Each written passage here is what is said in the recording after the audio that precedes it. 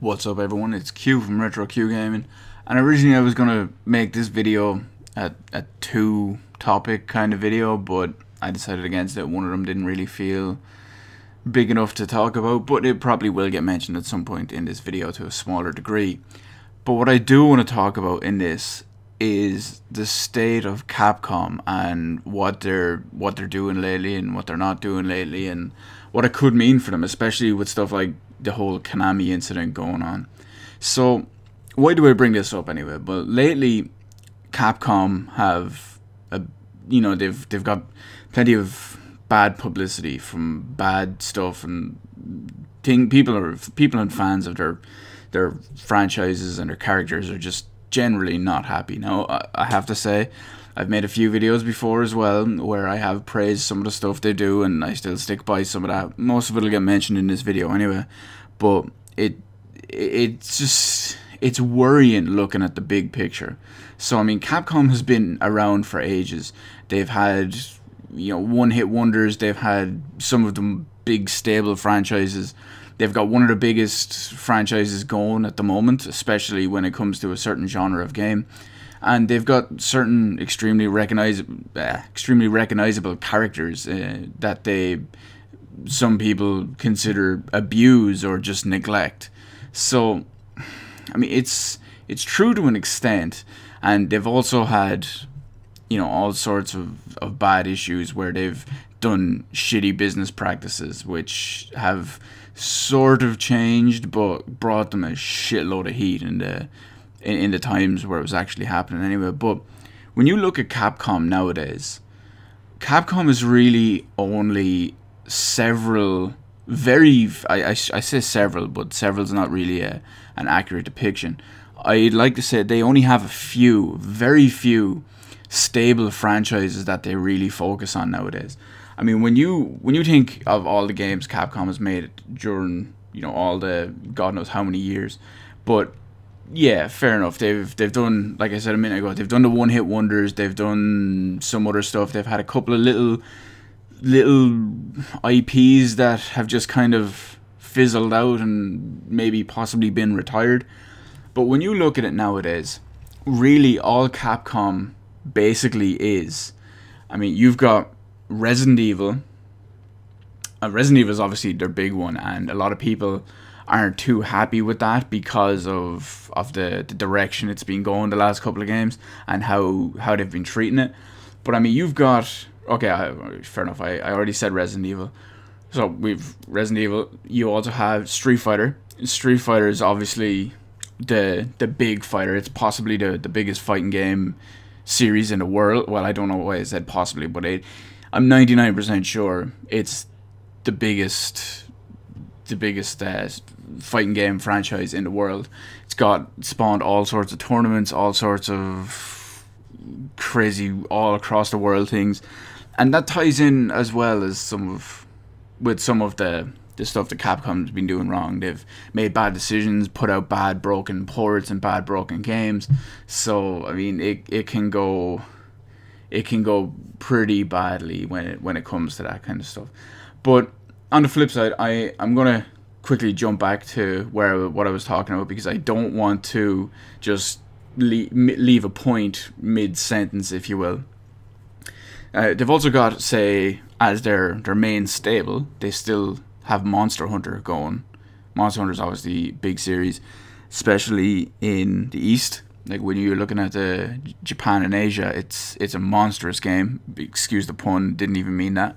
I'm a big fan of Monster Hunter ever since the PS2, the PSP, the Wii, the Wii U, the 3DS. Yeah, I'm really looking forward to Monster Hunter Cross. I love Monster Hunter 4 Ultimate. I got really into Monster Hunter 3 Ultimate, and so I mean, it's still one of their big series that they're actually focusing on. And they also have stuff like Mega Man. Now, Mega Man, most people will say, is kind of abused and neglected. That's why I brought that up earlier.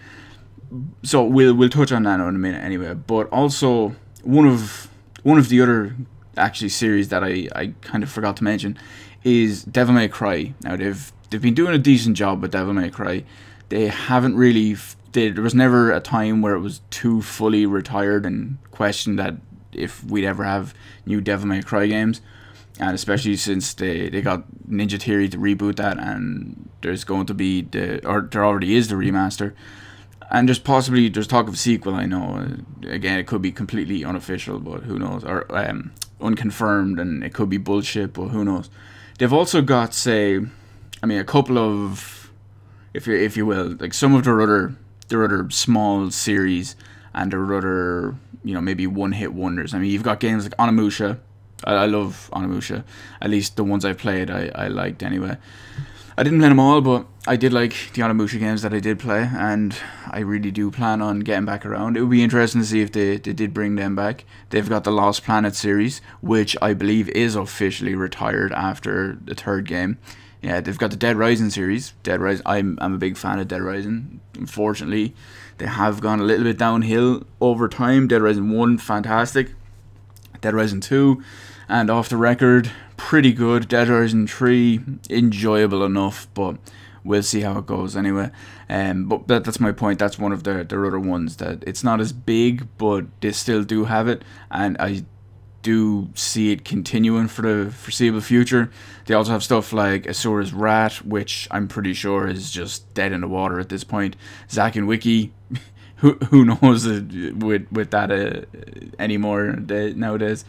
There was another one, Dragon's Dogma. Apparently that did really well, and it was a really good game, and it spun an MMO, Dragon's Dogma Online, which I have no idea really about, but it shows that with Dragon's Dogma and the expansion kind of thing for it, because I wouldn't really call it a brand new game, but it did seem like that they could have gone further with it, but it just fizzled out on that kind of front. So I would call it a one-hit wonder almost.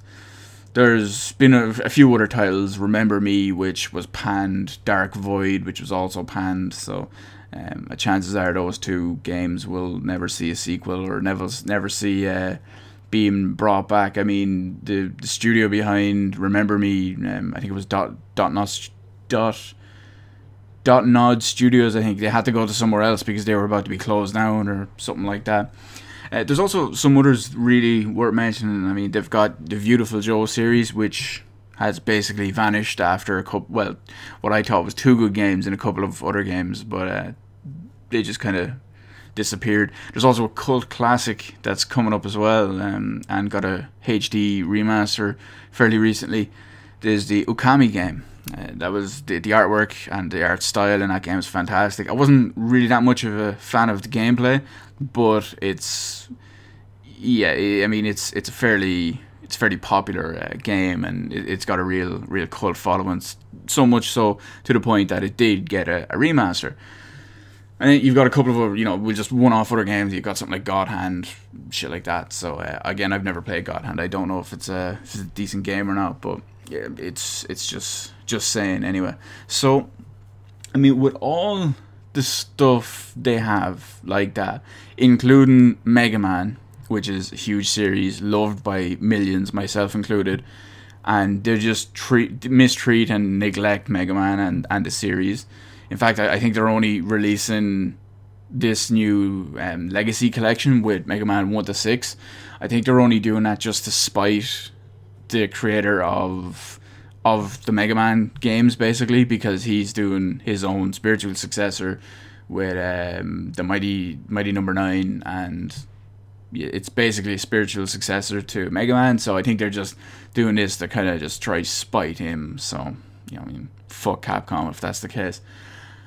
But when you look at some of their other stuff, because of Shinji Mikami, who obviously does no longer work at Capcom, but I mean, he basically created survival horror as we know it today, and as we look back on it fondly today, because yeah, a lot of survival horror games nowadays aren't really survival horror like we used to have. So we do look back on the old ones as the better games and the better quality survival horror story, survival horror just experience. And then it's just it really goes to show, and I don't really need to talk about Street Fighter because it's just, I mean, it's basically the number one fighting game worldwide. So obviously they're doing, despite some failings in that, they're doing a pretty good job. when it comes to all that, and their treatment of Street Fighter, even if like I said, they're having some questionable things on it. But even with some of the biggest titles and biggest series they have going, they still pull shit like on-disc DLC, charging for shitty updates, and just ridiculous things like that. Doing what you could all basically call anti-consumer tactics. I mean, I remember, I even made a video actually at one point on it, when Resident Evil 5 on Steam was finally, after years, converted over from Games for Windows Live to Steamworks. And what Capcom had done is Capcom ripped out the code that modders were using to enable local co-op. Why? I mean, it wasn't tied into Games for Windows Live.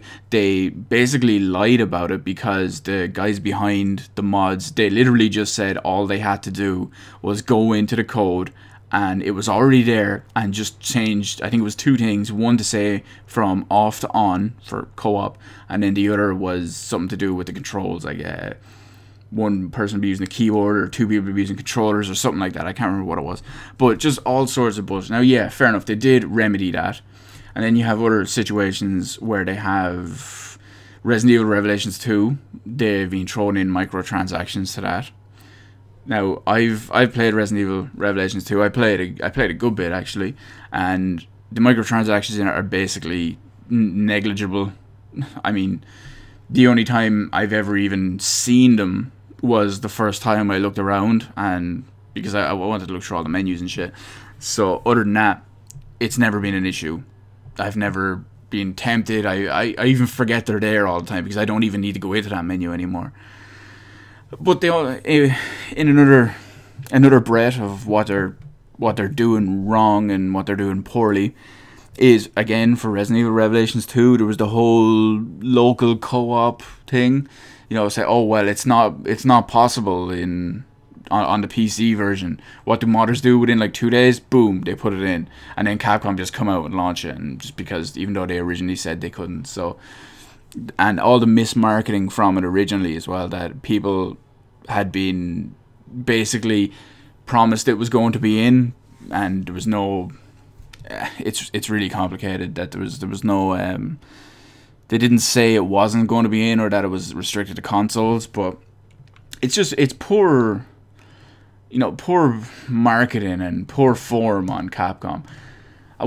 There's not really much to say about most of their other series. I mean, you got Dead Rising, Onimusha, all that, Lost Planet.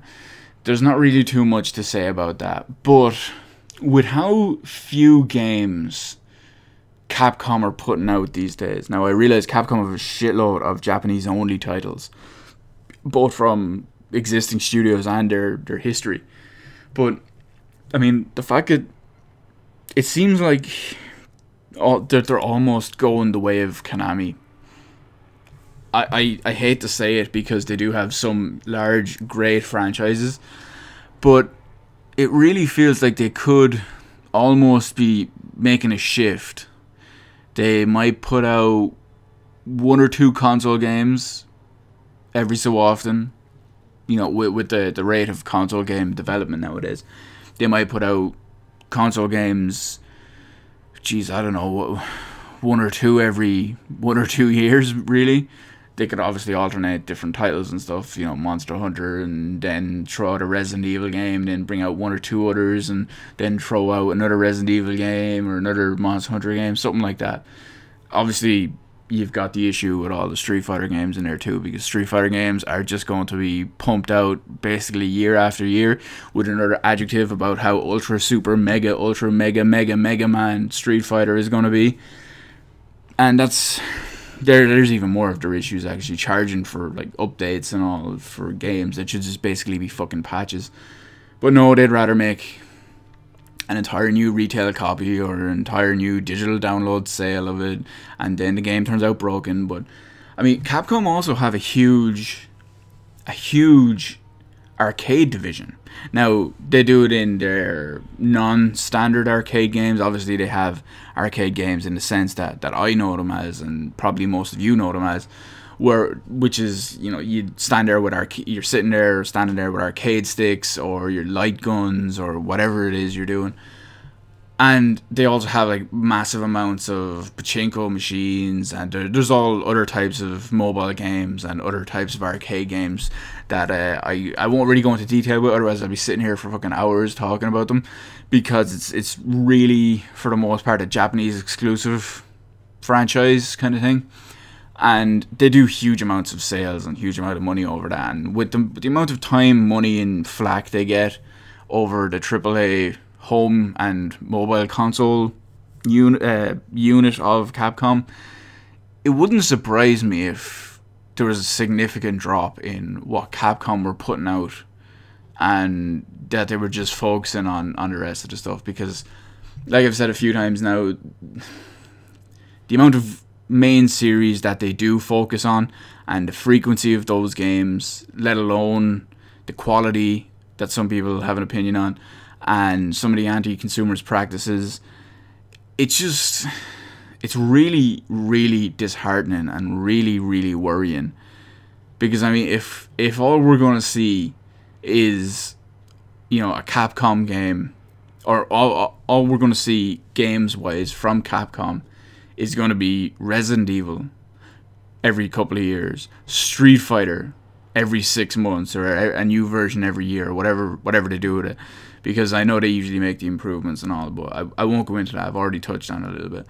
Monster Hunter, which we're to be honest, we're lucky to see outside of Japan at this point. So I'm happy every time we get one of those, because usually they do have a big delay time between when they release in Japan and when they release outside of Japan. So, you know, we're lucky to see that at all. And even though the sales numbers are getting better, they're still nothing phenomenal. They're shipping around 1 million units per game now, outside of Japan, of course. So that's pretty handy. And that's even though it's on the up and up. Is it enough for Capcom? This is the same studio that sold, like, I think it was 6 million copies of Resident Evil 6 in like the first month or two, and considered it a sales failure, or maybe it was like 4.5 or something like that. So I mean, this is what I'm saying. I mean, it's, every day that goes by and every time I see some Capcom stuff, and be it good or bad, it has me worried, because the way they treat stuff is questionable. Not to mention as well, a couple of the fact that they're just throwing out remasters left, right, and center. Yeah, okay, fair enough. I do have Resident Evil, the Resident Evil GameCube remake in HD. I also have it on the GameCube. That's not the point. I have it on the PC for the latest version of it. They're coming out with Resident Evil 0, which, you know, Resident Evil 0 HD, which if you look at the new trailer and the new screenshots, it actually does look really good, and it looks like they've put a lot more work into it than they did the original one. But that's not the point. I mean, I've already played Resident Evil 0, so I'm not beefing with it for that.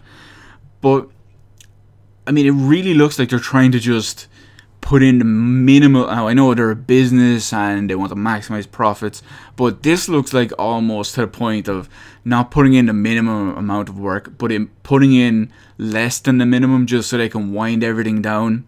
Now I'm not saying that's what they're doing, but that's how it appears to me. And it will be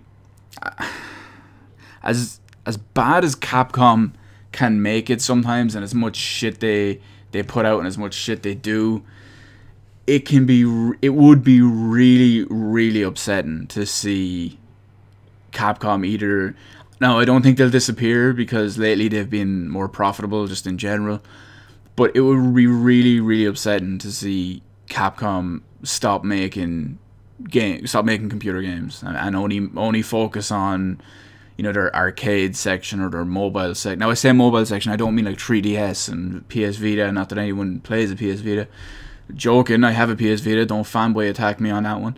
But I'm just saying, to see stuff like Resident Evil just fall from where it is. Okay, fair enough. Some people have argued that it's fallen a considerable amount of distance as it is. But that's not the point. I mean, just to see Resident Evil basically be permanently retired would fucking kill me. To know that there could potentially never be, or not potentially, but to know there would basically never be no chance of another Onimusha game would kill me.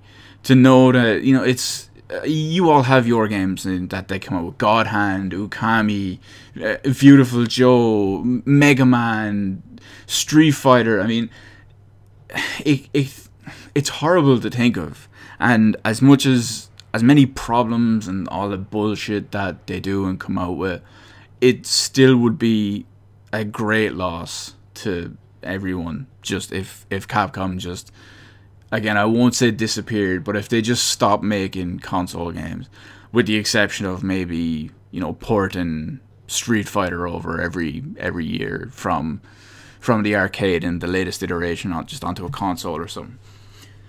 But that's enough of that. I've waxed moronically for a considerable amount of time over than what I wanted to do.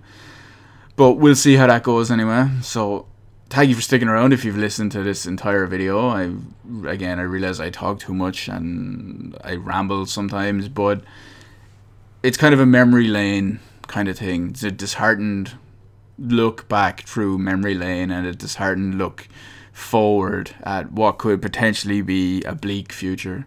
So thank you for watching the video. Let me know in the comment section below what you think about Capcom in any way, shape or form, about their business practices, how they're treating certain characters or certain series, what you think they're doing right, what you think they're doing wrong. I want to know all of that in the comment section below. Hit the like button, hit the subscribe button. You can follow me on Twitter because I do have a new series that has started up fairly recently, and that's up and running on Twitter. Details in the description below.